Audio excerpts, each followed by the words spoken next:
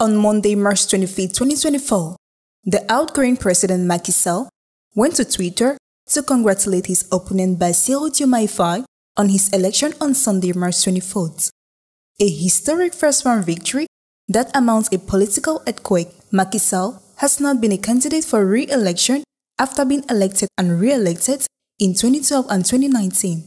Bassirou Diomaye Faye, who was still in prison 10 days ago and turned 44 on Monday, has never held national office. He will be the fifth and the youngest president of the West African country with a population of 18 million people.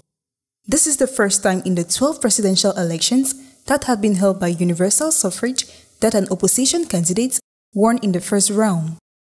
What makes this event all the more remarkable is that the victory is expected to be far-reaching, apparently motivated by a desire to change, if not break with the past after years of hardship. According to El Hadji Mamadou Mbaye, a teacher and researcher at the University St. Louis, people are thirsty for change when they see what is happening in the country in terms of corruption, disrespect of law, and the person who most embodies this change is Ousmane Sonko.